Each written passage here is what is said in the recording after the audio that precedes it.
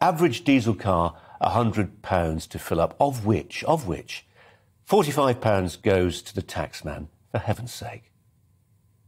No, absolutely right. I was doing some calculations actually this morning. Bit of a sort of back of an envelope one.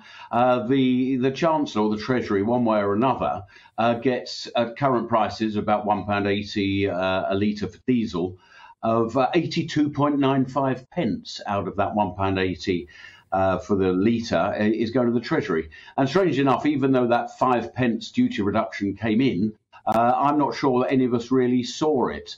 And I think that is the root of concern.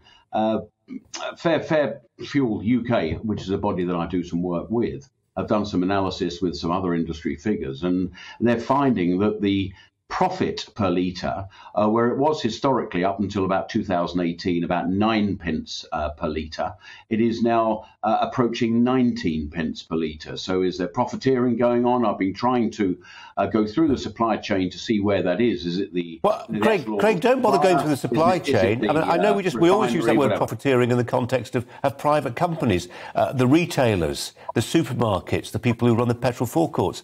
It's the government that's profiteering.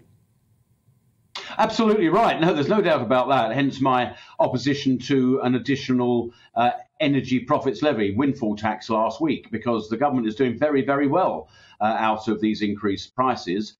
Even though the fuel duty came down, there's VAT on everything. VAT on the wholesale price, the retail price, and even the duty in between. So even at these prices, and reducing the duty level, the government is doing just as well as it did when fuel prices were around about 140 or 150. Add to that the profits that the big companies are earning, the Treasury is getting another 8 billion, and that's before this extra 25% levy taking the tax rate up to 65%, which I think under any reckoning is just penal. So the government's got 8 billion out of the super profits. It's doing very well out of the fuel duty and VAT at the pump. And of course, there's about another 1.5 billion from us as householders on the 5% VAT, because all our prices have gone up by, that extra amount, and will possibly, maybe, hopefully not, but looks likely, go up even further come the autumn. So there is a windfall already. And I've been saying for some time, well, you don't need another windfall tax, because I think that makes international businesses look at Britain and go, well, I'm not entirely sure. And Craig Mackinlay, I'm with you. I think you've got a point about the message it sends out to businesses if you start deciding that profits are only ever provisional. But just on the point about the average diesel car, £100, the people that have been the victims of this profiteering, it is the small business people, it is white van man, the people already struggling, it is the mums and dads doing school runs. It is people who live in rural areas who need a car to get to work, to go about their business.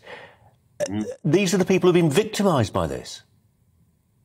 Well, we've had a sort of war on the motorists for a very, very long time, whether that's private parking companies that just seem to want to levy fines, whether it's low traffic neighbourhoods, which many councils have introduced, cycle lanes that nobody use, and of course, the likelihood of getting snapped by a camera, which again has gone up massively over the last couple of years. But now, on layering on top of all that, we've got very, very high fuel prices.